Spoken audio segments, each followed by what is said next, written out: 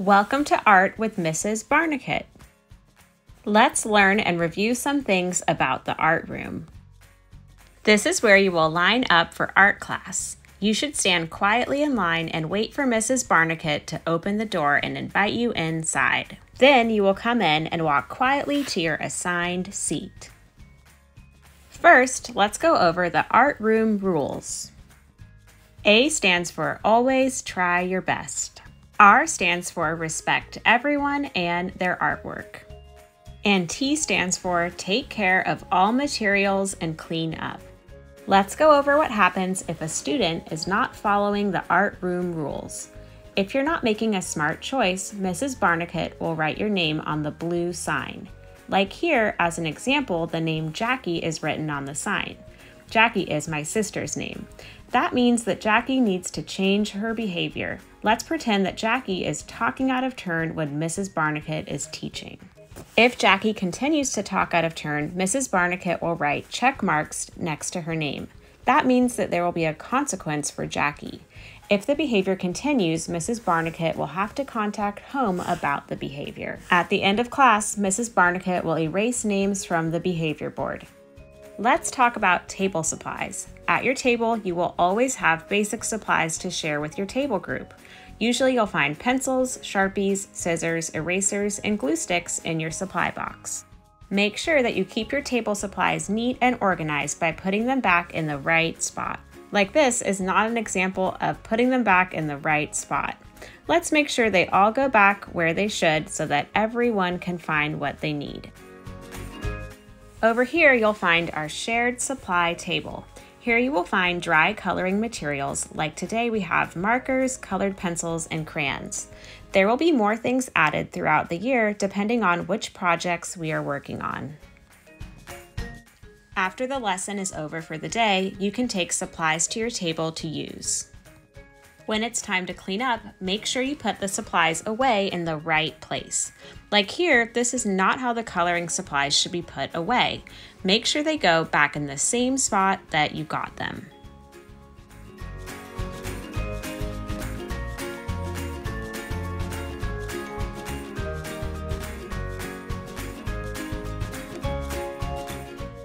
Over here is the basic supply refill area. You will find replacements to the supplies that are at your table, like glue sticks, Sharpies, erasers, pencils, and scissors. You can also find rulers here. Let's say that it's a painting day in art and you're ready to paint. You'll need to get a messy mat from the messy mat box on the counter by the sink. And then you're going to take your messy mat to your table so that you can paint on top of it. When you're done, it's going to go on the drying rack with your artwork underneath. There are 3 drying racks in the art room. There's one over here by the blue cabinet near the purple table. There's also one on top of this table near the sink area. And then if we walk all the way over here, there is one behind the green table by the window. You can use the one that is closest to where you sit. Other things that you'll need for painting are a water cup and a paintbrush. You may need to go over to the sink area to get those things if they're not already at the table that you sit at. Sometimes you'll see water cups that are pre-filled with clean water and a paintbrush like this. Then you could just take this over to your seat to use.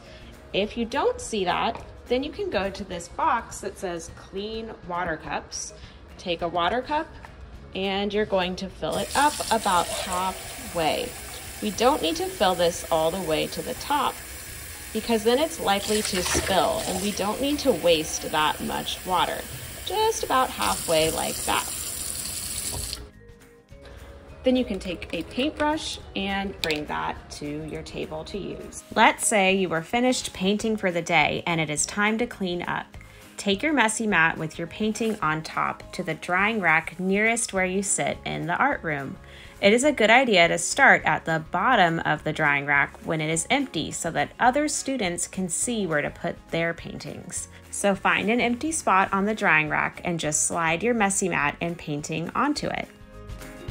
Then you'll need to put away your water cup and paintbrush at the sink.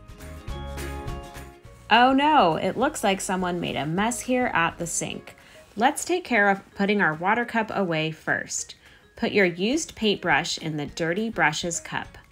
Then, to clean your cup, pour out the dirty water and rinse your cup at least once. Then you can refill your water cup about halfway and set it on the counter for other students to use. Or you can stack your clean water cup in the box which is next to the sink. If you notice that the sink area is a bit messy, make sure you wipe it down with a towel. Then make sure you put your paints back where they belong. Let's go over the paper table. Notice that this box says project paper. The paper here should not be used for free draw and only with Mrs. Barnichet's permission. You may also find handouts and worksheets here. We also have some cleaning supplies here, which we will go over in a little bit. Let's go over the extra art shelf. You can use things on this shelf when you are finished with your project for the day and have made your very best effort. On the shelf, you will find how to draw books and drawing binders with drawing directions for things like animals and cars, free draw paper, and idea sticks if you need an idea of what to draw.